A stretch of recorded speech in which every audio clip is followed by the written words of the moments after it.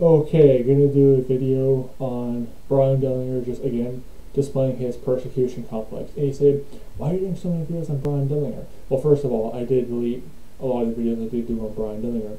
Second of all, it's a cult, okay? And the cult can't stand it when they're criticized. Okay, I came out of this cult, and a lot of them just can't stand it when he's speaking against their leader. You see, they behave a lot like Catholics.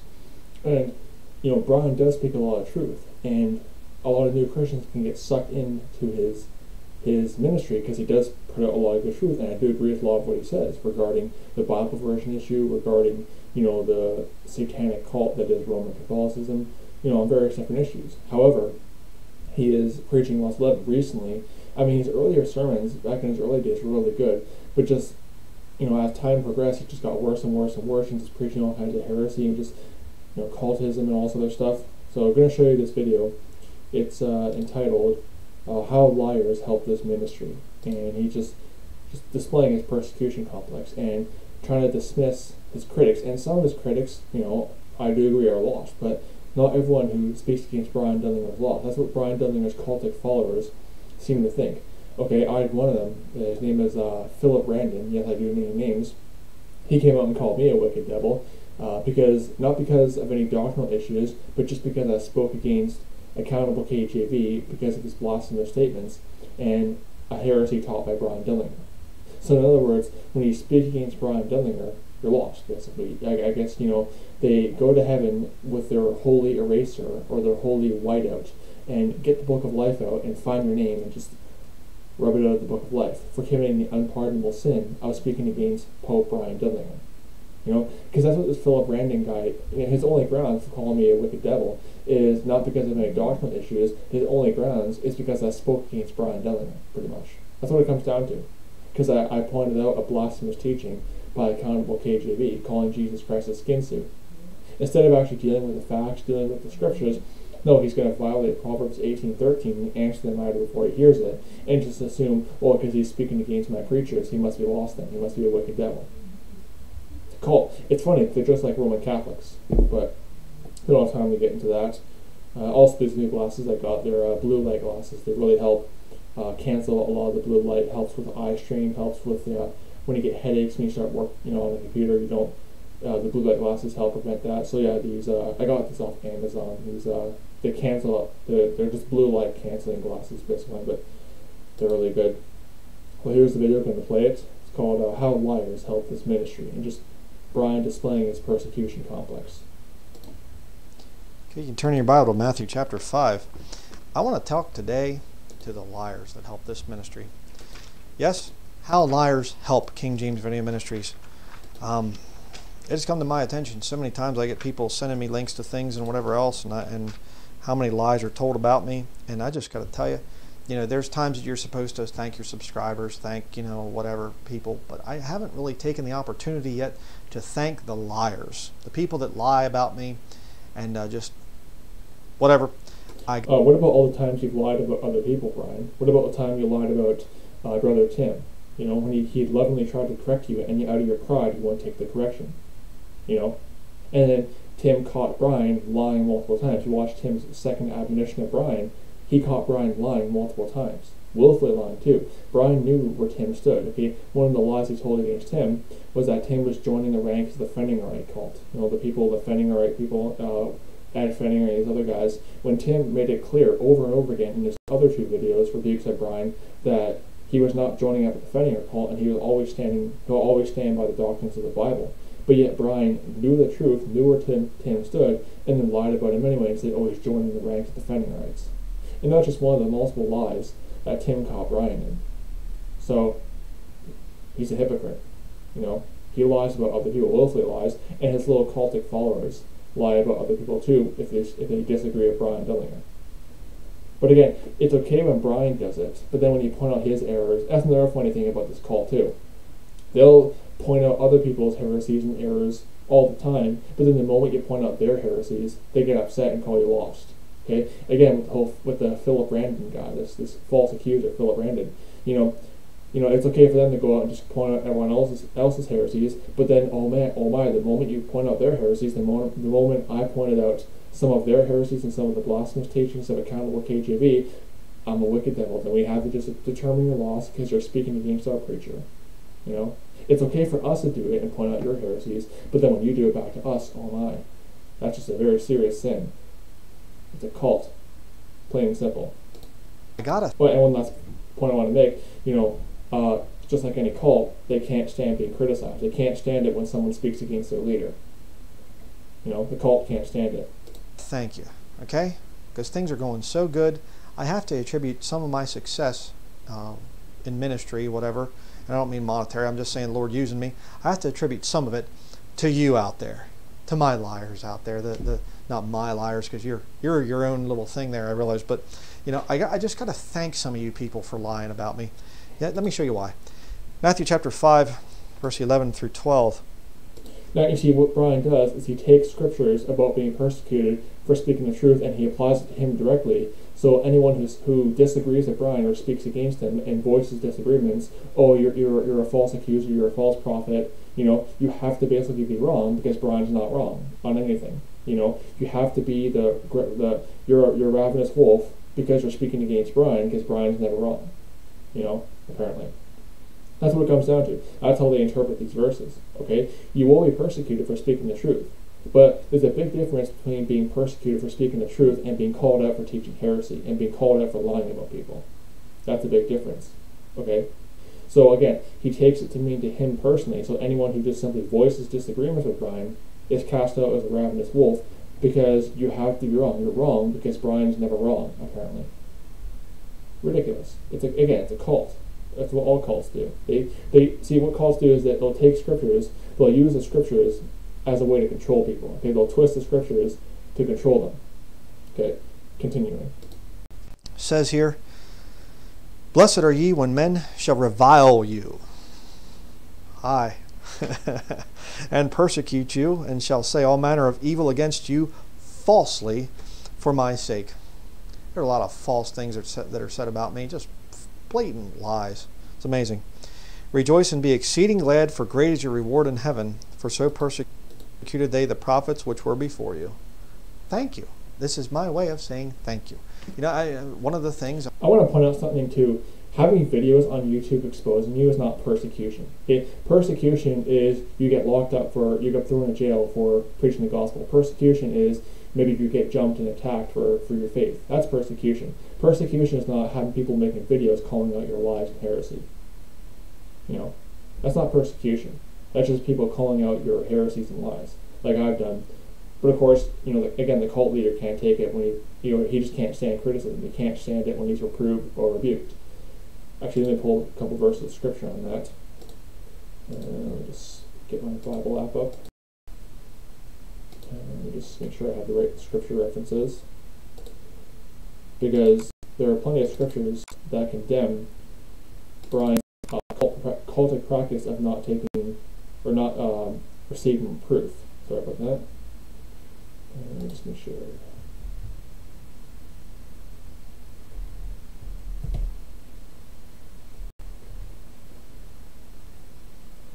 Where is it? So I have my notes here somewhere. Let me just pull them up. I have a bunch of different files of just scriptural references. I'm just trying to make sure I have the right ones.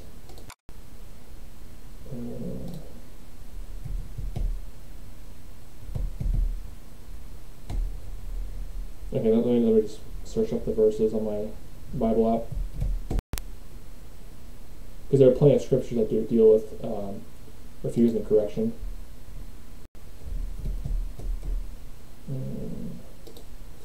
Sorry, this isn't going as planned. Where is it? And these are some good scriptures too. You should really write down and memorize whenever you deal with a pope-like dictator who just doesn't accept any kind of reproof or correction and likes to use their elder status to deflect any reproof or correction. Yeah, Proverbs chapter 1, verse 7. The fear of the Lord is the beginning of knowledge, but fools despise wisdom and instruction. Okay? Proverbs 10:17. He is in the way of life that keepeth instruction, but he that refuseth reproof erreth. Proverbs 12:1. Whoso loveth instruction loveth knowledge, but he that hateth reproof is brutish. Good description of Bryan. Proverbs 13:1, a wise son heareth his father's instructions, but a scorner heareth not rebuke. Here, Bryan, he's just constantly scorning and just railing against people. Ridiculous. He's not hearing rebuke. He won't take correction on anything. See, that's the real reason people leave Bryan's cult. People don't leave Bryan's cult because they just love their sin or they want to live in sin. No, people leave Bryan's cult because Bryan's just prideful and arrogant, and he just won't take correction on anything, basically. He's always right, he's never wrong, and if you disagree with him, you're lost.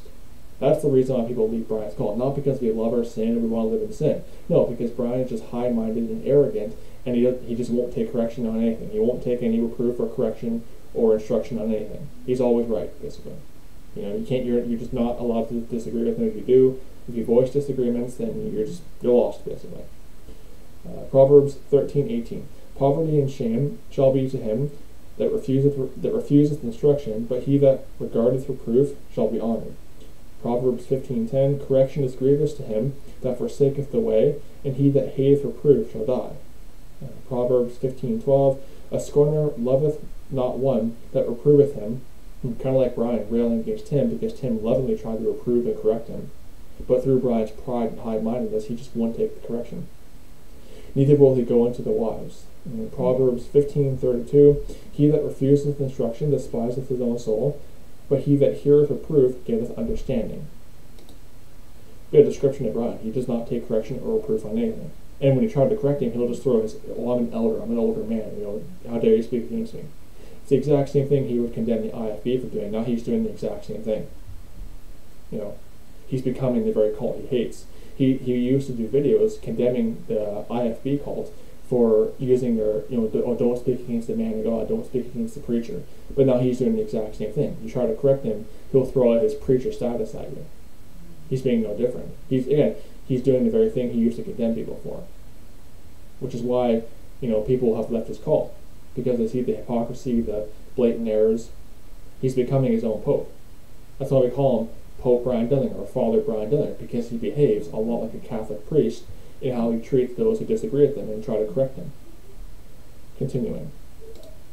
I'm going to go over some of the lies here, the most common lies, and one of them is that there's just no joy in you anymore.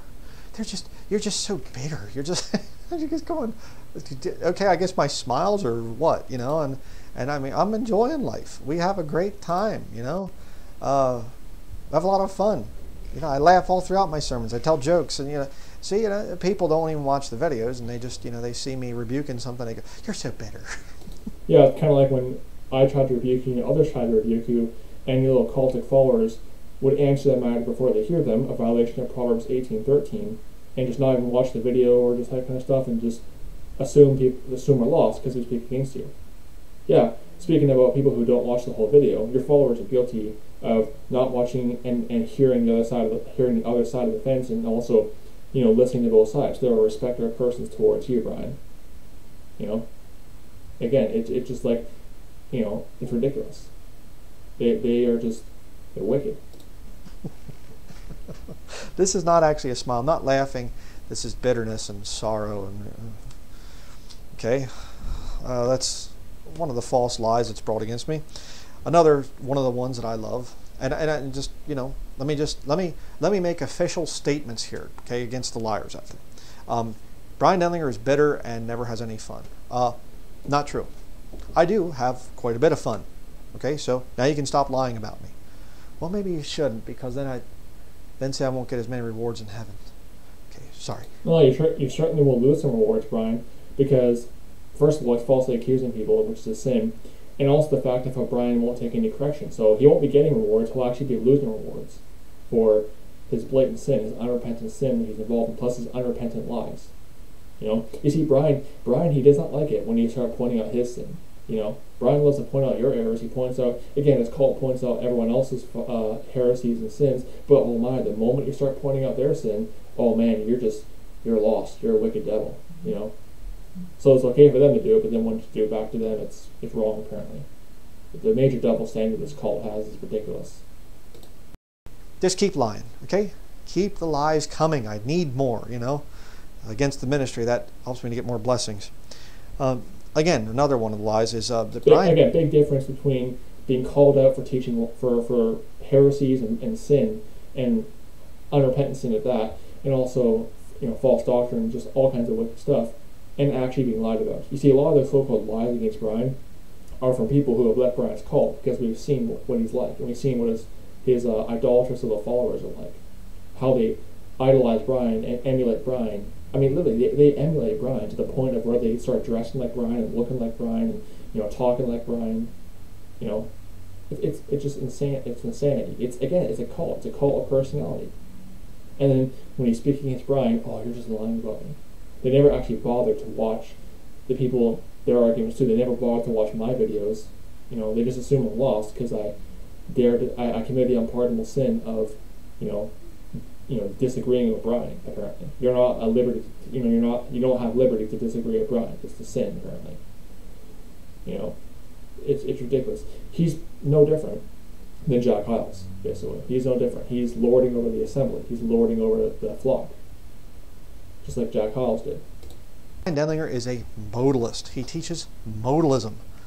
This is amazing because you just do a little Google search there, and modalist comes up, and it says God in 3 modes.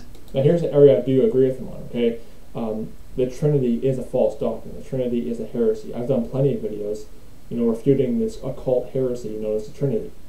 Okay, so this is the area I agree with him on. And also, modalism is also a heresy too. So just want to point that out. I do agree with him in this area. Show me where I've ever preached that. I've never have. So I will officially state for the record, I am not a modalist. I believe modalism is a heresy. Okay, it's pretty easy to debunk, but at least it's closer to the truth than the Trinitarian nonsense. All right, it's a little bit closer. God doesn't appear as 3 different modes. Okay, he's body, soul, spirit. These 3 are one being. You get it. So you call me a modalist? Well, you're a liar. I'm not a modalist. Official statement. Okay. Number 2, Bryan Denlinger teaches works salvation. Another one of my. Now this is funny. I mean, the fact that Bryan can just deny that he's backloading works. Okay, and before you say it, no, I'm not an easy believism heretic. Okay, there is repentance that is involved in salvation. Okay, repentance of sin is part of your salvation. Repentance of sin is godly sorrow for your sin, for sinning against a holy, righteous God. Okay, but where Bryan goes wrong is he says, there is obviously a change. Like, I don't deny the change. Ephesians 2:10 talks about that. Titus chapter 2 verse 11 to 14 talks about that. How there is, you're created for good works. So there is a change that will come. Where Bryan goes wrong is he says that there's certain things you have to do, or else it proves you're lost. Like his sermon, A Christian Will Not. He said that there's these 9 sins, or whatever, I think it was 9 sins, that a Christian will not do these things, or else, if they do that, it just proves they're lost.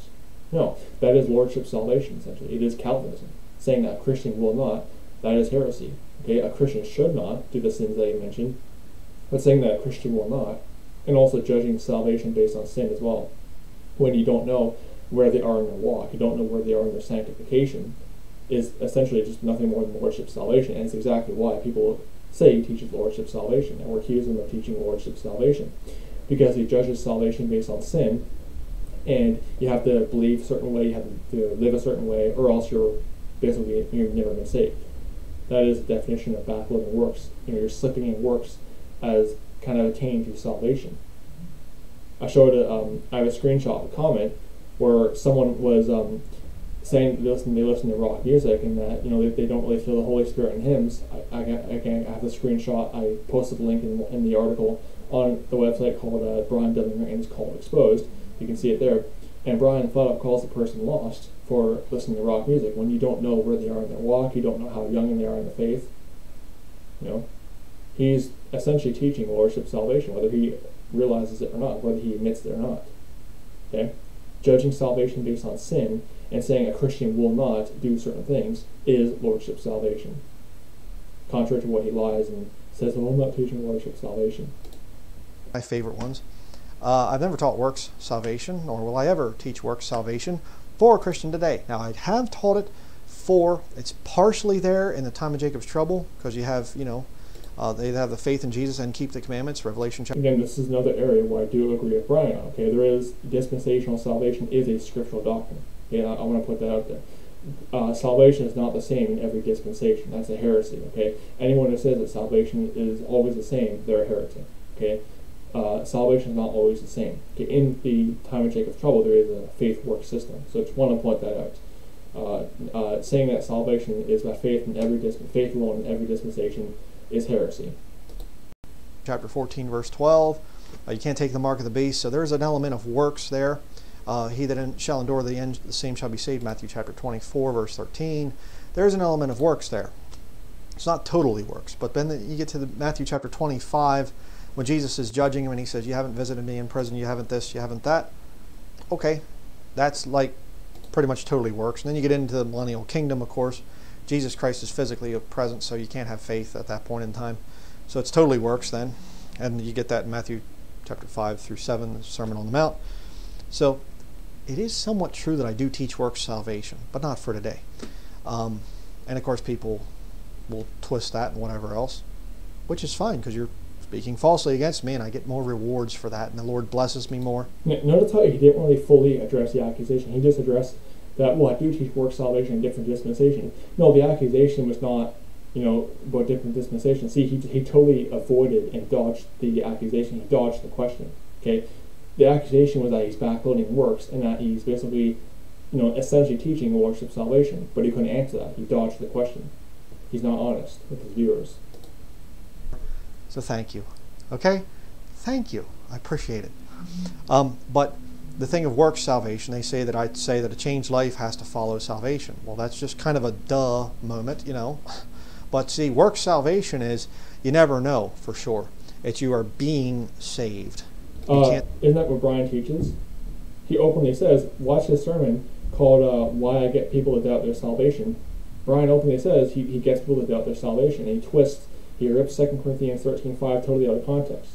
But here he's saying, oh, you shouldn't be doubting your salvation. Works salvation is where you don't know if you're saved. He's contradicting himself. And this is not just one example, but many times he's contradicting himself in different videos. So here he's saying, oh, works salvation, he's basically saying it's wrong, you shouldn't be doubting your salvation. But then in a sermon called Why Christians Should Doubt Their Salvation, he's saying it's good for you to examine yourself and doubt your salvation. I mean, the guy, it just contradicts himself all the time. Okay? Ridiculous. I can't say I'm saved, I know for sure I'm saved. That's not what I've ever preached. Salvation happens, boom, right there. Okay? Then you do works meet for repentance. The salvation, the second salvation is you save your life from the mess that it was when you came to the Lord to be saved. Alright? That's why Paul writes to Timothy. I thought it was the Holy Ghost cleaning you up. I thought it was the Holy Ghost that comes in and cleans your life and gets sin out of your life. You're doing it with the help of the Holy Ghost. Notice how he didn't mention the Holy Ghost. I found that kind of interesting. He says, in doing this thou shalt both save thyself and them that hear thee. He's not telling him to work for your salvation. Another place he says, work out your own salvation with fear and trembling. Okay? Yeah, in the context of Philippians, let me pull up that verse. This is actually a verse that a lot of the conditional security heretics like to work out of context. Philippians 2:12. Philippians 2:12. Wherefore, my beloved, as ye have always obeyed, not as in my presence, but now much more in my absence, work out your own salvation with fear and trembling. Okay, in context, he is talking about having a good testimony with the lost world. Okay, being the light of the world. That's what he's saying in context. Okay, he's not talking about anything about works salvation. So that's I wanted to point that out because that's often the verse that conditional security heretics like to twist. Because in verse 15 talks about that you may be blameless, harmless, sons of God without rebuke in the midst of a crooked and perverse nation, among whom you shine as lights of the world. It's about having a good testimony with the lost world, being a peculiar people zealous of good works. In Titus chapter 2, verse 11 and 14 talks about that. So, again, scripture in context is always important. But Bryan likes to rip scriptures out of context. Again, he ripped 2 Corinthians 13:5, when the context of 2 Corinthians 13:5 is the Corinthians were doubting Paul's apostleship. You can see that in verse number 3. Okay? Actually, let me just pull up the verses. I want to make sure I have the proper scripture reference. 2 Corinthians 13, verse 3. He says, since you seek a proof of Christ speaking in me, which to you your word is not weak, but is mighty in you. Okay, what's going on in context? The context of 2 Corinthians 13:5 is the Corinthians were doubting Paul's apostleship, and Paul has explained to them, they wanted proof of his apostleship. Since you seek a proof of Christ speaking to me. Okay, they wanted proof, and Paul's explained to them. He goes on to explain to them that they, in fact, are proof of his apostleship. So they should look to themselves on why they're in the faith. It was Paul who led them in the faith, who led them to Christ. So they're in the faith. They should look to themselves, examine themselves. Why are we in the faith? Because Paul led us. So Christ is speaking through Paul. That's what's going on in context. It's not talking about doubting your salvation. So, but again, Bryan, he just loves ripping the verse out of context. He also loves ripping Matthew chapter 7, verses 15 to 20, when the verse has nothing to do with judging a believer's salvation. It's about judging the works of a false prophet. That's why it says beware of false prophets, not false converts or false brethren. Okay? So, just twisting scripture left and right. Sin will wreck your life. So you get saved, you come to the Lord as a sinner, broken sinner, you say, God, you call upon the name of the Lord to be saved. Hello. And you come to the Lord as a sinner, you get saved, all right? Now you say, all right, now Lord, please help me with this addiction and that thing there and that thing there and whatever else, and show me what else. Earlier he said it was you doing it. Oh, you're saving yourself, but now it's the Holy Ghost doing it. So which is it? He's contradicting himself over and over again. I need to clean up in my life. Okay? But that doesn't affect your eternity in terms of, whether you're going to go to heaven or hell. Believe you me, I'm in contact with plenty of Christians that are just really messed up in sin, and they're saved, and they're going to heaven when they die. Why? Because salvation happened in the past for them. But then other Christians who are in sin, you judge their salvation. Christians who play video games, you judge their salvation. You say, if you play video games, if you're not convicted, then you're lost. So, I mean, he's saying one thing, but then contradicts himself, like in other videos. So, Christians can get messed up in sin. Now, that's true. Okay, there is the struggle with the flesh there. But then if you're in sin, you have to examine yourself and that kind of stuff. And he's just contradicting himself over and over and over again. They put their faith in Jesus Christ, death, burial, and resurrection there. And then they do works meet for repentance. And if they don't, they mess their life up. But they're still going to heaven. So let me make the official statement. I do not... Wait a second, I thought you said there will be a change after salvation. But then you said they don't do works meet for repentance, meaning that they have the option not to do works meet for repentance. But then if there is a mandatory changed life, which I do believe your life will change, I do believe that, but he's saying he's basically saying there's a mandatory changed life earlier, but then later he says if they don't do works meet for repentance, implying they could not have a changed life. So again, which is it? And this happens all the time. You watch his videos and he just contradicts himself like a few minutes after he says something. He'll say something contrary. I mean, it's insanity.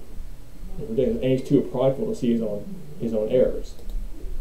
Teach works salvation for today.